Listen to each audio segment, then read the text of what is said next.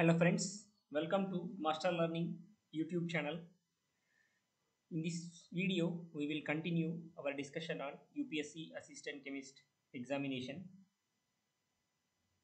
In this video, I will discuss questions from organic chemistry.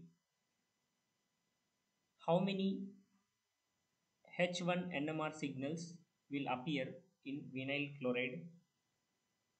Answer to this question is option B, 3 signals. The triplet carbene is answer is option B. It is an sp2 hybridized carbon with trigonal planar geometry.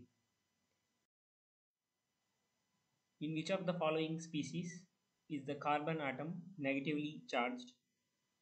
Carbocation is positively charged, carbanion is negatively charged. So answer is option C.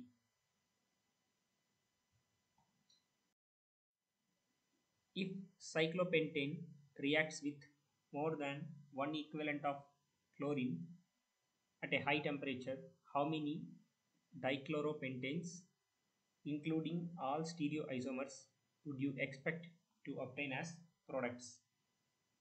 Answer is option A, 7 isomers.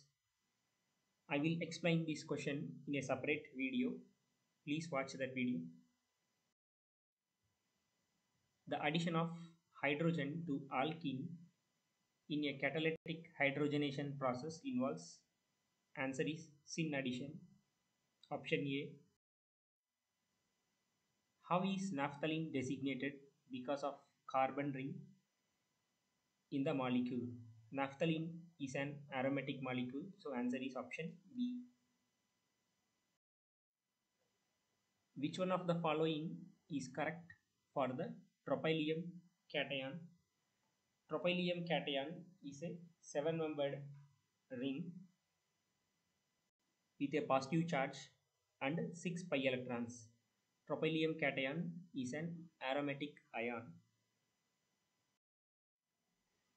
The stereochemistry of SN2 pathway involves, answer is option C, that is complete inversion of configuration. Which of the following proceeds via formation of nitrene intermediate? Answer is option A. Identify the major product formed in the following reaction of Grignard reagent with alpha beta unsaturated carbonyl compound. So here is the compound.